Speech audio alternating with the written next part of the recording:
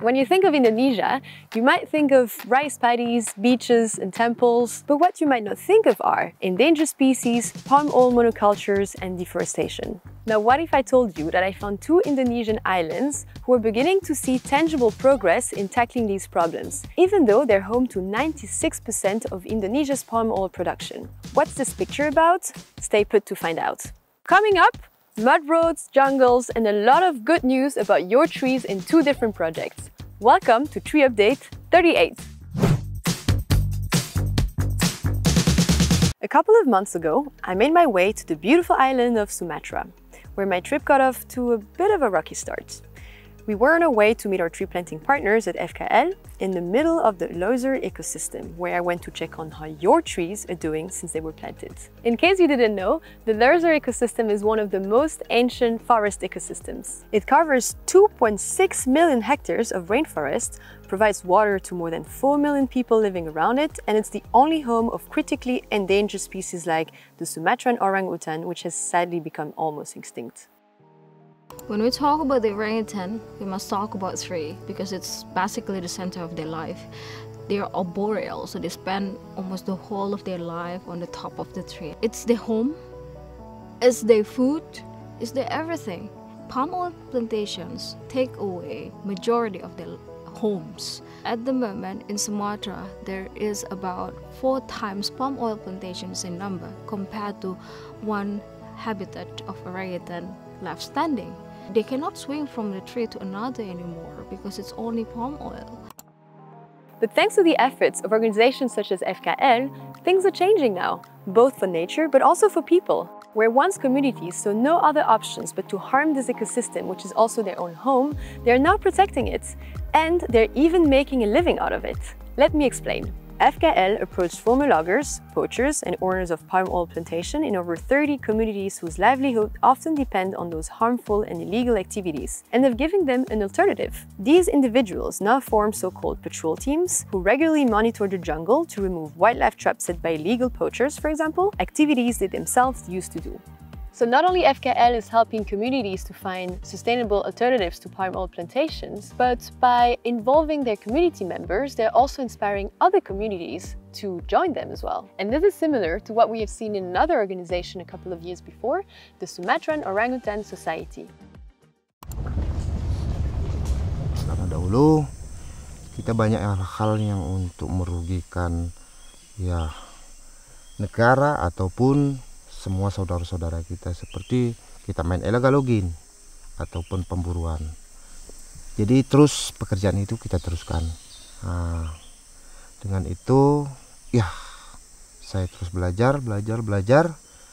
Ternyata semua yang pernah saya lakukan ternyata banyak merugikan. Bukan saja negara tetapi semua saudara-saudara kita. Dan sampai sekarang alhamdulillah kita udah suka dan mencintai pekerjaan ini. Ecosia has been working closely with FKL over the past few years. And so far, we've planted around 500,000 trees to support farmers and reduce deforestation. And here's the absolute best part. Look at what I saw when I monitored your trees. If you look closely at this restoration area from 2020, which we've been monitoring using the PCQ methodology, you'll notice that it hasn't changed at all over the past few years. Well, technically, you're not really able to tell the difference here. But what I can tell you is that back in 2020, we went to monitor these trees, and then we went back again in 2023 using the same methodology at the same locations, and the results show that, it's pretty much the same, meaning that no deforestation has happened there since we started the project. In other words, FKL's approach is working. You can see it clearly in this picture taken from the same spot in the same season, but only 2 years apart. This is the hut with the patrol teams hangs around in when they're not running around in the jungle. And this is the free space they left from cutting down palm oil and other monocultures to make space for nature to regenerate.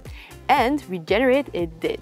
Of course, we're in a tropical country here, so nature takes over quickly, but this is pretty amazing. In recent years, the Lozer ecosystem has captured the attention of several international celebrities, including Leonardo DiCaprio. But in the end, don't forget that you are the real superstar of the story.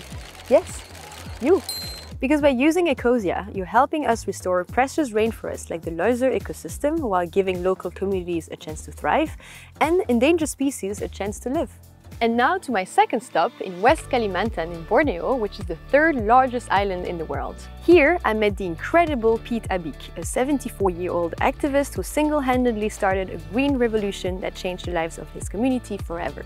And if it feels like you have seen him before, well, it's because you have. Piet was featured extensively in this video on our channel along with his community, the Dayak tribe. This is an indigenous tribe that fully depends on the forest for their survival. But Piet began to notice that farmers in his community were slowly starting to rely on palm oil plantations to make money, which was degrading their native forests. Piet decided to do something about this.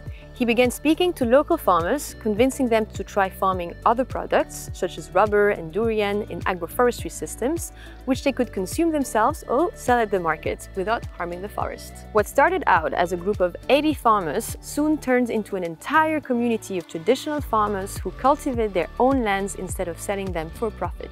This is how the Gunung Saran Lestari Foundation was born, and today all of their hard work is paying off. Thanks to Piet and your support of Ecosia, we've been able to plant more than 2 million trees in this region, increasing the amount of diverse native species to 60, pushing out monocultures of palm trees. And farmers are now beginning to realize the benefits of income diversification, which means that they no longer rely on a single crop for making money. And this is a success story, not just for the Dayak tribe, but also for all the climate activists everywhere, because it shows us the power of community and the power of one single person who's daring to do things differently. So check out Piet's powerful message that he has to the rest of the world.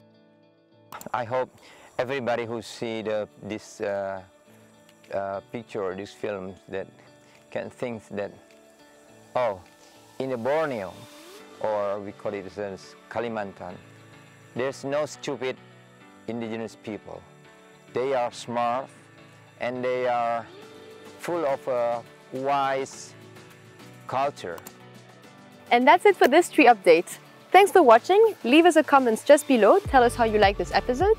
And also, don't forget to like, subscribe. You know it already, but it makes such a difference. The more people know about Ecosia, the more we can do for this planet. I'm Mélissa. This was Tree Update 38, and thanks for watching. See you next time.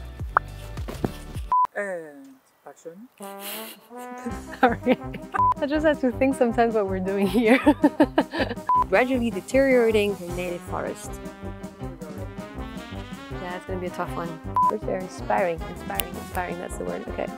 Deteriorating. It's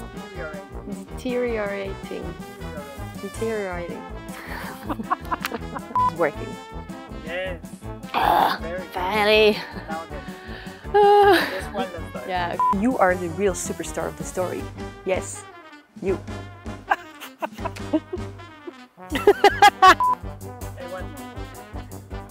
Why are you doing this to me?